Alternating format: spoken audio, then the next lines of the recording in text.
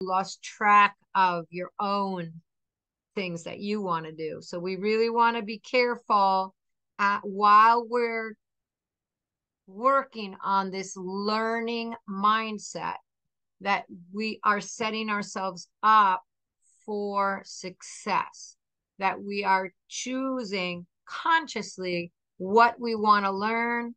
We know why it's going to benefit us.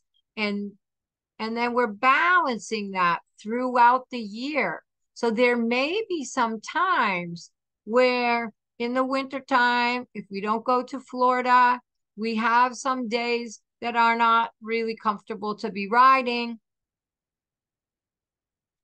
What could we do to move ourselves forward, even though we don't get to ride that day?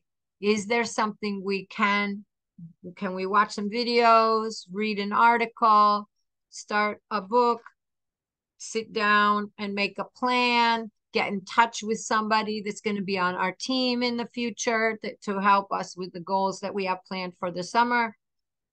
These kind of things. When you plan your learning consciously, you're going to find yourself moving ahead faster than when you get in trouble and then you have to start looking for people to get you out of trouble.